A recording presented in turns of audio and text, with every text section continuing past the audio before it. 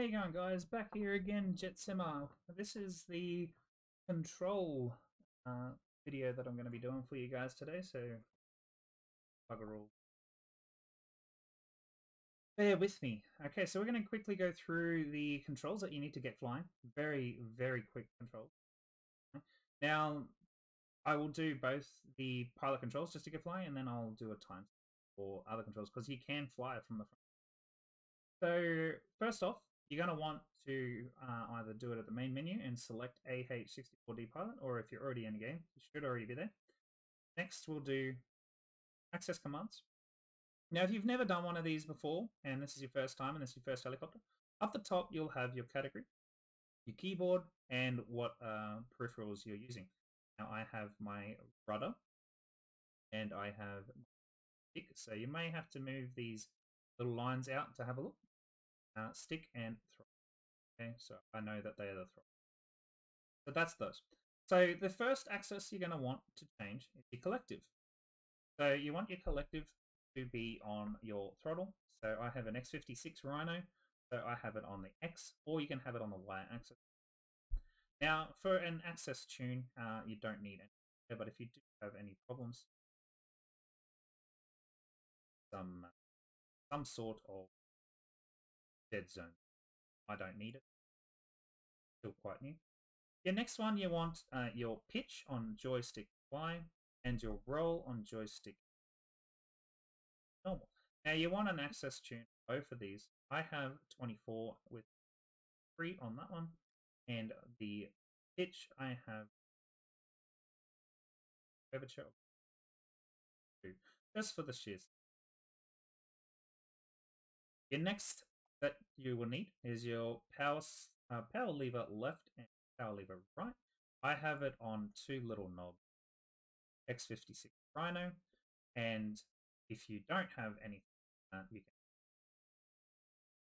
can. Now, what you will need to do, and now this is for all 3 of them, you'll need to go to access tune, most likely, and invert it so you can have it either. So I had to mine to have it in my purpose. The next is your rudder. So if you have a twist grip, your stick, it should still be joystick Z anyway, your access, but for me it's joystick Z. And now if you do have pedals, you'll have your left wheel brake and your right wheel brake. Now in DCS, again, you'll have access tune and invert. I don't have anything in curvature, but you'll have to invert it, otherwise it's on. Okay, so turn those off. If you don't have that, you can use another access or a keyboard. I always use a zoom on my throttle, so I can zoom.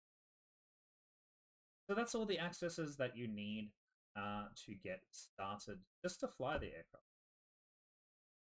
So the next thing we're going to need to have a look at is in the search bar, you're going to need to go to trim, and you'll need to set up your trim force trim hold mode switch AL/right, AT for left, down or D down, or R up.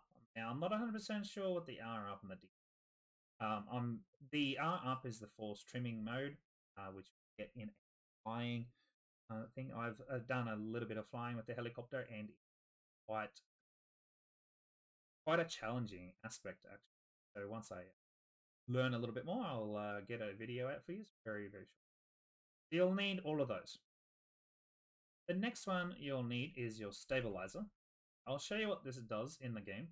So you'll have your stabilizer, you'll need stabilizer press, so you need stabilizer D press. You'll need control stabilizer N down and stabilizer N. Now if we come out of control,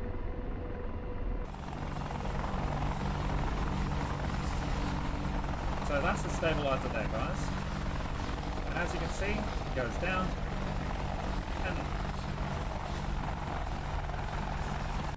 and the stabilizer D press brings it back into landing mode.